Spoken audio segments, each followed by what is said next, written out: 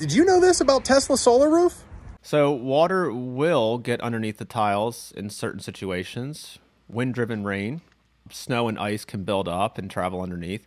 It shouldn't get into the peak of the roof where it's cut open, right? That's protected. That's engineered properly so that no wind-driven rain or snow or ice can get into the actual attic itself. But the roof system is designed to be water shedding.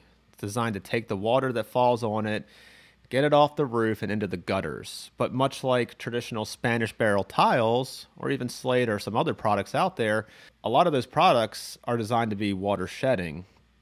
What really keeps it waterproof is the underlayment, which is underneath of the roofing material itself. Like and follow for more.